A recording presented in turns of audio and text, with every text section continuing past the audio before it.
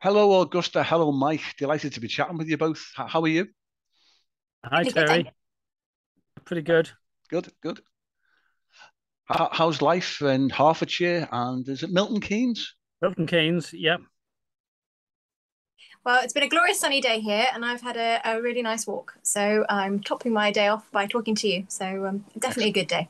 Did you find someone to walk with then, Augusta? I did. I did. My friend was free. Good, good. So I've pruned a vine, mowed the lawn, Yeah. and put another coat of paint on the children's playhouse. So I'm feeling very virtuous. Are you busy? You, you've got Productive. you've got 12 grandkids, haven't you, Mike?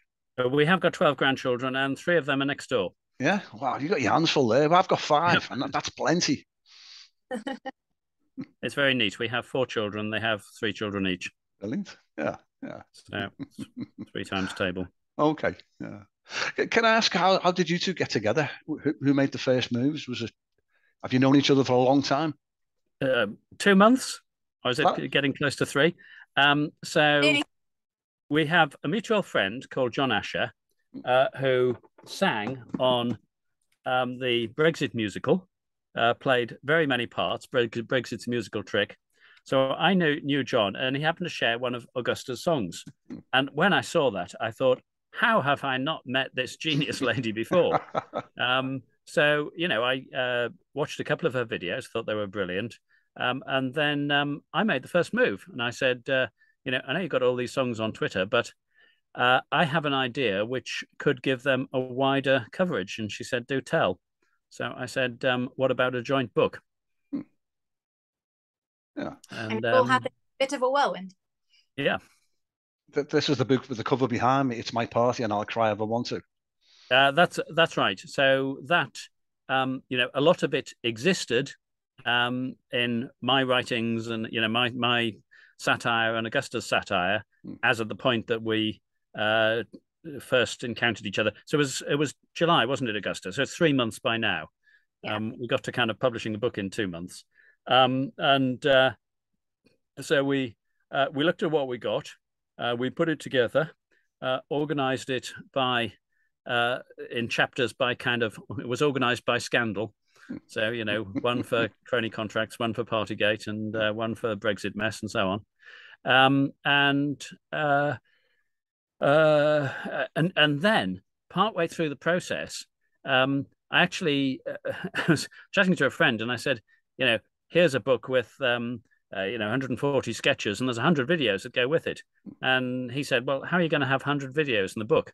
And we came upon this idea of sticking QR codes in the book so that you can scan it with your phone and go straight to a video where they exist. And we've got more than 100 videos.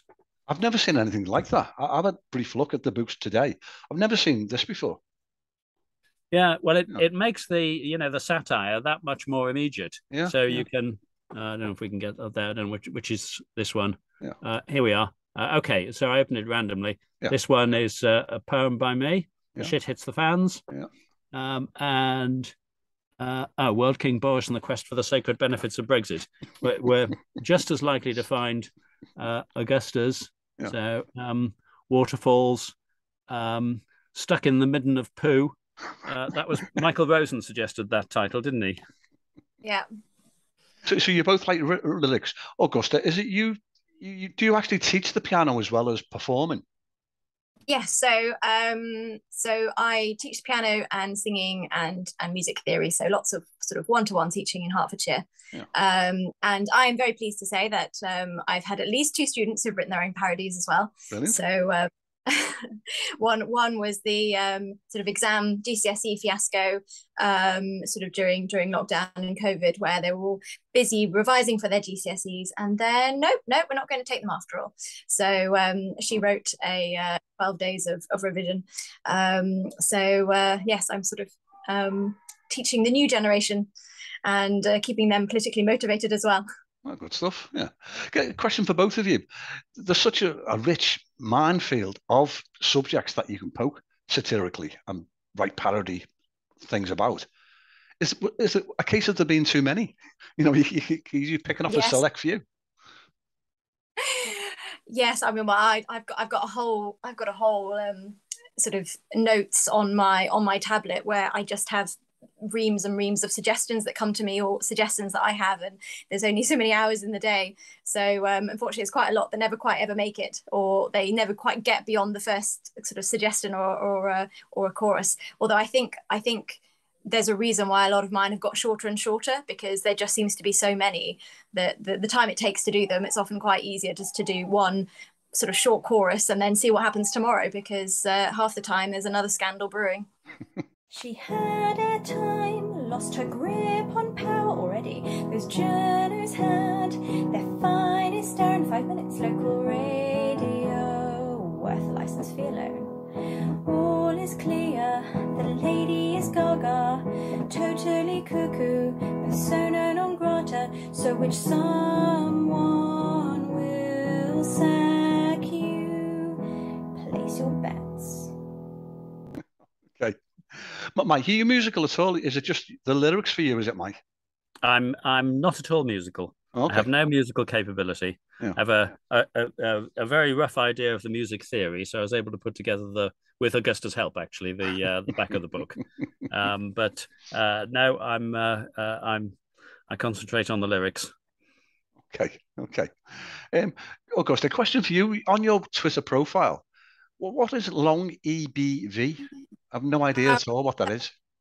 So EBV stands for the Epstein-Barr virus. So when I was 11, I got a virus. I became ill. I was sort of really quite poorly for about 3 weeks. Went back to school at the end of the summer term, and I wasn't too well, but I sort of was back at school. It wasn't really until the following September, when I went back to school, then I realized I'm really not very well still. And then probably, I don't know, maybe 9 months, 10 months later, finally sort of getting referred. And they still found the Epstein-Barr virus in my system. So had glandular fever. And all of my health problems, as I've got quite a few issues, they all stem from that. So it's having that glandular fever. Epstein-Barr virus never leaves you. Yeah. So around about 95% of the population actually have the virus inside them. Yeah. Most people, it doesn't cause any problems. I called it long EBV since COVID, because there's a huge sort of population of people pre-COVID who, like me, have suffered from post-viral illnesses. The one mini silver lining of COVID is the fact that a lot of these sort of illnesses are kind of coming to light, and how much underfunded, under-researched. So chronic fatigue syndrome, ME, all these things. And hopefully, in a way, people suffering from long COVID are, we hope, going to get some better treatment and better things that will also help all these other sort of forgotten millions who have been suffering from sort of post-viral illnesses as well. Okay. Is there a vaccination for this available? Would you know? For EBV, no. And they're finding more and more. So there's within the last 6 months, I think there's big studies showing that a lot of multiple sclerosis sufferers, it's a lot of the kind of onset of that is post having Epstein-Barr virus. So a bit like, we really only seen the tip of the iceberg of what COVID is probably going to do to, the millions of people have been infected, because it's these things which have, this long latency that we don't know what's going to happen. And we're only finding now some of the diseases which sort of get triggered by various viruses. And obviously COVID is having a massive impact, because so many people are being infected and reinfected. Yeah. Augusta, would it be fair to say that your medical vulnerability adds some extra poignancy to the songs about Partygate? Yes. I mean, all of this really came about. So I've, normally in my, pre-COVID times, I would be doing lots of performing, singing, accompanying, acting in shows. So we spoke about John Asher. So I played a swallow in Wind of the Willows as he played Badger. My life was a mixture of teaching and performing, and that was kind of my career path, really. Obviously, lockdown came. Performing all stopped, teaching all went online, and then I just started, I think it was November 2020 was my first parody, and that came about sort of during that second lockdown, and I started dabbling with parodies, and then particularly as sort of a lot of the world and the UK has opened up, but being medically vulnerable, I'm still not doing very much at all. So I'm not doing socially things inside. So I'm generally still not completely shielding, but shielding a lot. So the parodies keep coming out as my creative outlet. And there's quite a lot of parodies to do with COVID. And it's lots of people who, are feeling very vulnerable still, and the government are doing very little to educate or help mitigate. Officially, I know the American President Biden, he's been quoted, we've defeated COVID, as though it's gone, but it's still there. It's affected over, 1 million people at the moment in the UK. Yeah, I mean, the rates at the moment are stratospherically high, and Biden, very rightly got torn apart by a lot of the community across the world, medical community, scientific community, saying,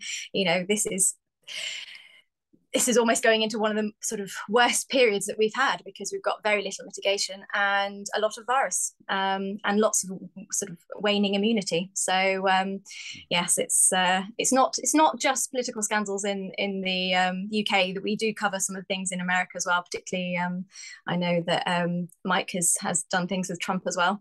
Oh, I've done the Donald went down to Georgia, which is a title that occurred to more than one person at the same time. But yeah, we've got that. But I mean, that casual nature in Downing Street of the attitude to the parties. I mean, that's what drove the title particularly, which again was so that was a song that we both independently parodied. And in our our styles are quite often like this. So Augusta did a short and sharp chorus, and I did, a longer one, kind of telling a lot of the story. But I think it's fair to say we're both, in our ways, in our satirical ways, furious at the lying from Downing Street, and that's illustrated on the cover, even with the bottles kind of hiding out the stay alert, the control the virus, save something. What is it? It's hidden by booze. Yeah.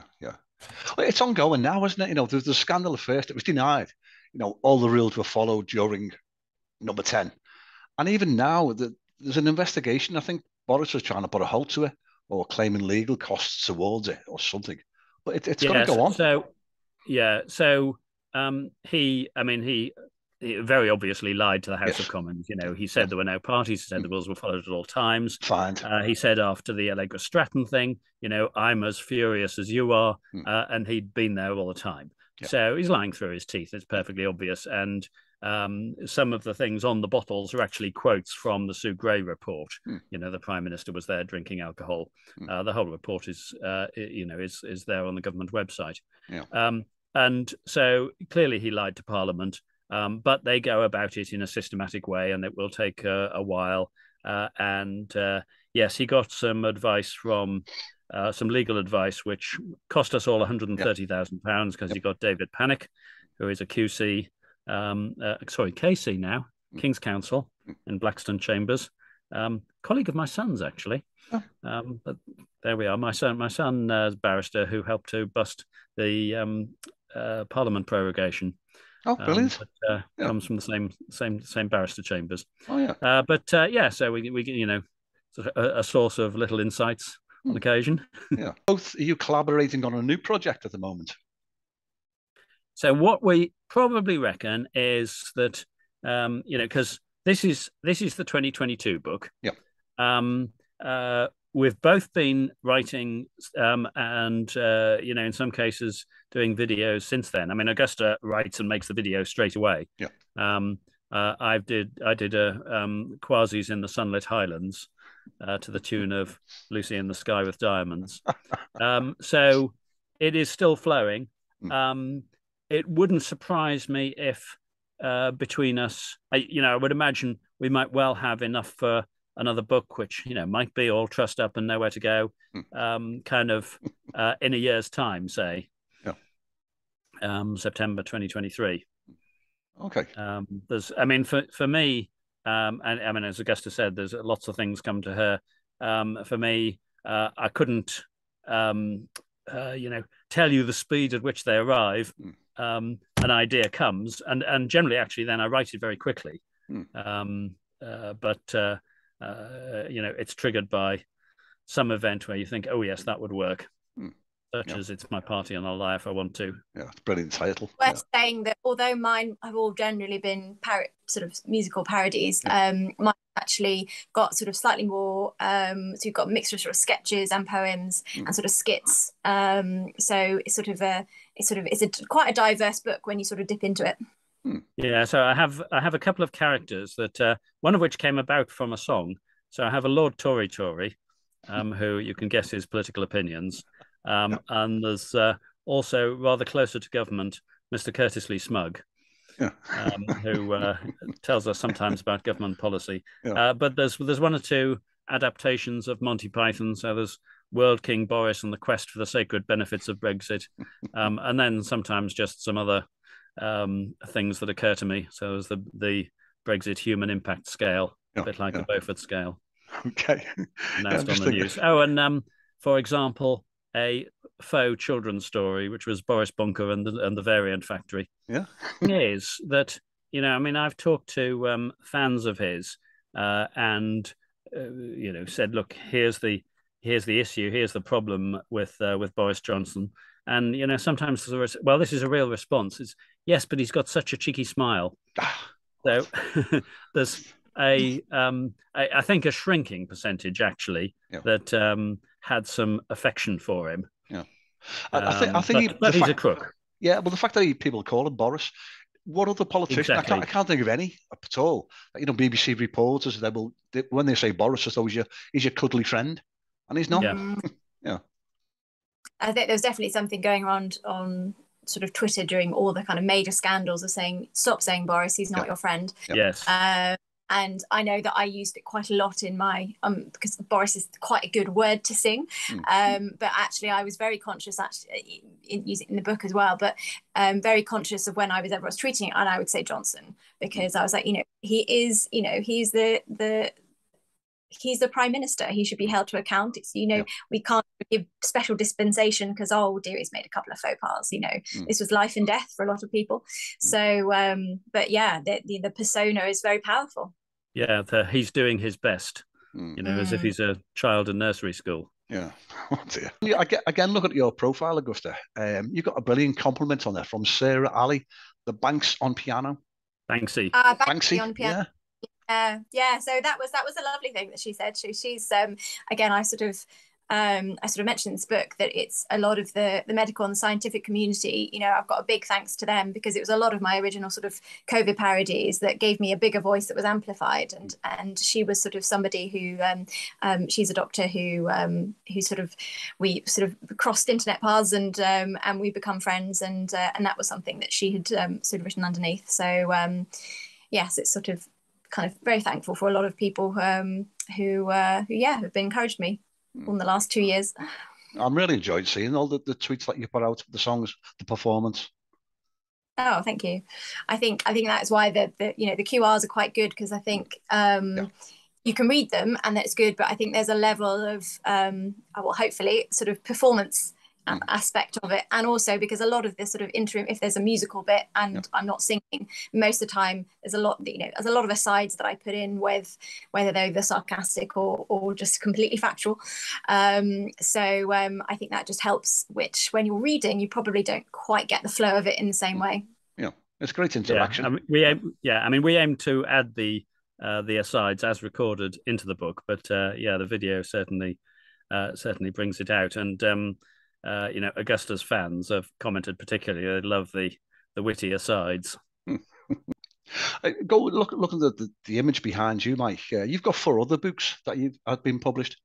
So the whole very briefly, the whole story started just before the referendum with Brexitian fantasy, and the book became Brexit's a Trick, Not a Treat. If you hope for a Brexit that's sweet as a cake you can have and can eat, do you now realise the extent of the lies and that Brexit's a trick, not a treat? Because at that point, Brexit was going to happen on 31st of October, supposedly. But it finished with I Dreamed a Dream by David Cameron, and that turned into a full Brexit musical, Brexit's musical trick.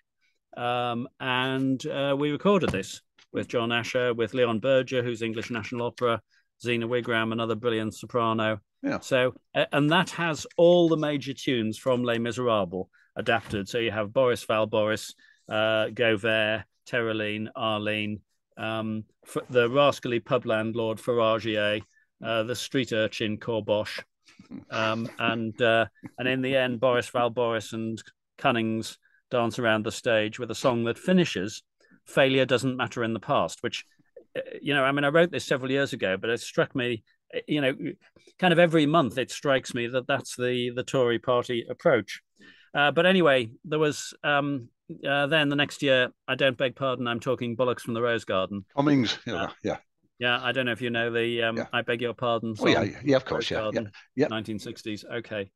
And that we kind of, well, actually the Sunday Times said to me, Mike, are you writing a coronavirus musical? Yeah. So we it's not quite a musical in the same way, but we decided there were kind of 5 acts to it. Preparation, expedition, which is the Dominic Cummings bit, prevention, distraction, and then congestion, reflection, and reward of the undeserving. So again, there's 25 tracks. We counted it as a sort of 5-act musical. And that's, apart from one compendium book, because my YouTube channel is Britannia Waives the Rules. So you want the whole of the first 3 books together. Yeah. You can get a bumper paperback if you're feeling generous for Christmas. And that was where, I did do one package of the whole lot, which was called Sovereignty. Yeah.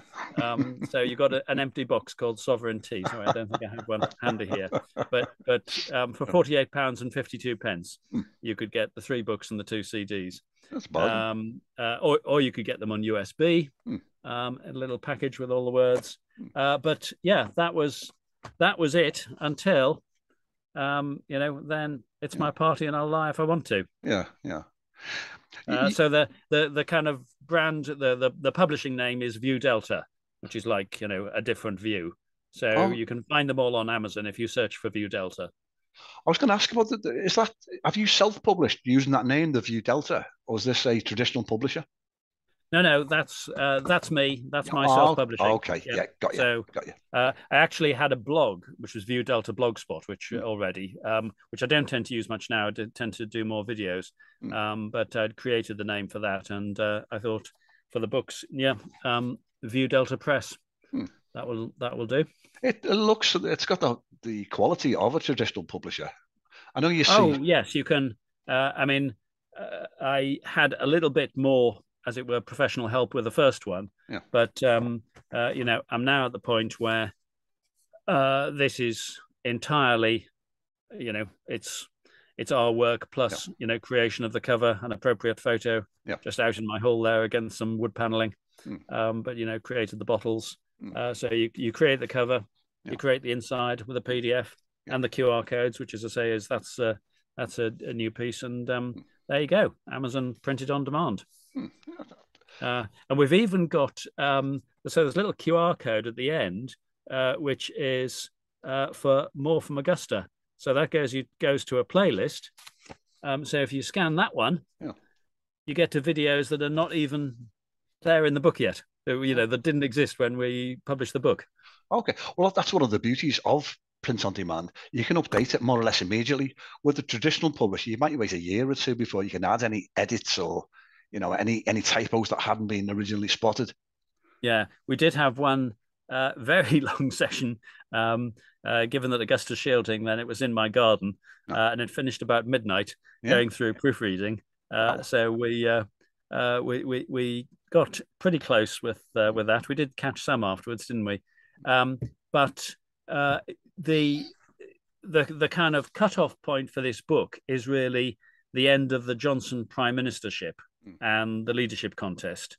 So I think we'll save the Liz Truss as prime minister songs, and depending on how long she lasts, Liz Truss and maybe the following one. Okay. But we'll save those for the next book. So we won't add more songs into here. But yes, if we find any typos, we can fix them. Okay. In a way, would you be, how to put this, would you be sorry to see the back of this Tory government because of the rich seam of satirical parodies that you can get from them? I have several times, sort of mentioned in the foreword, if you had a government that was doing things right, proper due diligence, doing everything by the book, what scope would there be for parody? Yeah. So in the last 6 years, that's not been our position. True. That's not been the situation that we've been in. Yeah. So I don't know, Augusta, how you feel about suppose we had a proper government in. I mean, I'd like to see that. Yes, I mean, I quite like to go back to my normal performing and maybe just poke fun at some more topical things that isn't always quite so depressing and quite so conservative government related. Yeah. I do always sort of say that I'd be happy to poke fun of more on the left or anything other things, but the problem is most of the time they're keeping mostly a clean sheet and it's just one scandal after another from the Conservatives. But the odd one I think thing with the during the after the sort of between the Queen passing away and the funeral, one of the songs I did was about the hypocrisy of people saying about Harry and Meghan holding hands. So that's one of the things that I've done more recently. So things, there will be things ripe for parody beyond that, but to be honest, the quite the sort of stream of excrement coming out. I mean, I think I would quite like to have a bit of a break. Really been since Brexit. I was reading a journalist article about this today, I think, that that started for those politicians who supported it without having a case for it. That started the kind of ignoring of facts, and again, this has come to fruition in a way with Liz Truss coming from that stable, and given that anybody of any capability was weeded out of the Conservative Party, in terms of the senior people that they had, the Dominic Greaves and so on, you're left with people who will not look at the evidence and just maintain their own belief, that that cutting the top rate tax will lead to growth, and it's almost a kind of la la la if anybody tries to challenge it. It's absolutely crazy. That's what we've had over the last 6 months. I was in a public forum once, and it wasn't particularly political. It was at a Christian conference, and there's a civil servant there saying, "Oh, what we long for is a government that is interested in evidence." He said, it used to be the case that governments would ask for evidence and we'd do the research and find the facts and take it to them, and they'd listen, and they might, do kind of what was suggested by the evidence, or they might not, but they listened. He said that's just gone. That doesn't happen anymore. And I think that's probably the case really of the wider world as well, because I mean you've got various kind of leaders, thinking about what's happened in Brazil, what's happened in America. There's this sort of disintegration of facts, and experts is just it's just sound bites and sort of opinion with very, very loose facts. I almost fell off my chair reading. There's an article in the Spectator that said that is kind of pro-Tory and pro-Brexit, but it was saying we were given warnings that sort of politics might fall apart if we voted for Brexit, but look what's happened. Various other countries have had populist governments. We haven't. I thought, what? We've had Johnson and Truss. I wouldn't say the same about Theresa May, to be fair, but we've had Johnson and Truss who just kind of ignore the facts and declare their own reality.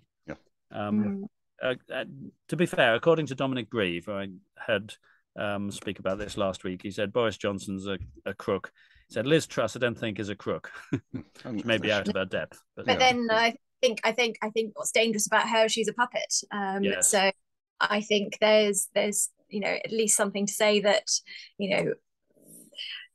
Boris maybe knew some of his misdealings, but I find it more worrying sometimes to think just who is all pulling the strings, because she does feel just a mouthpiece. It's quite scary. In fact, we do cover You know, Liz Truss and Rishi Sunak and the leadership contest in this. Well, in fact, even before the official contest, they were both obviously lining up for it. You know, and lining up for ejecting Johnson midterm. Rishi Sunak registering his website, and Liz Truss doing all the Margaret Thatcher costume play, which Augusta has sung about. We chatted briefly last night about maybe if you could come up with a little sort of parody or little tune for this chat. So You're looking I did. See my watching. Is that Batman and Robin behind you? Yes, and I had a hen. I don't know whether you saw. I had a hen harrier on the other side, so that's my kind of environmental background. Because kind of, if I'm not tweeting about politics, health, then it's about the environment and climate change. So that's kind of my go-tos. So yes. So I don't know whether you can you hear that all right? Yep, that was good. So yeah, as I said, not exactly the perfect one, because we are missing one, but it's the Green Hills Chat. Terry's edits are back. Got more from Steve, Mike, me, and four. So sit yourself back, as we've got a real treat in store. That's brilliant.